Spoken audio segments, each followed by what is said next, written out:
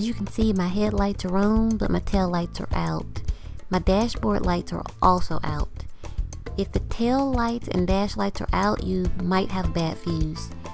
So I opened my favorite book, the service manual, and I was able to solve this problem. Now most cars have two fuse boxes, one under the hood, sometimes near the battery, and one under or behind the dashboard. Thanks, Dad, for that info. Now before I do anything electrical, I disconnect the battery cables. I think you only have to disconnect one cable, but I'm a chicken, so I do both.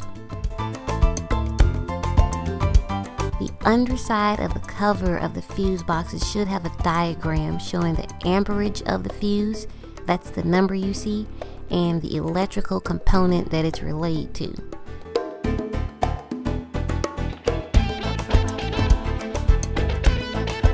The fuse box under my dash did not have a cover, but I was able to find the diagram in the service manual.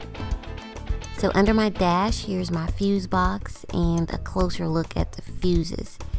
Now this fuse marked with the number 15 is the fuse that relays to my dash and tail lights, and that was the source of the problem. Now actually in my case, the fuse was okay. It had mysteriously popped out, so all I had to do was push it back in.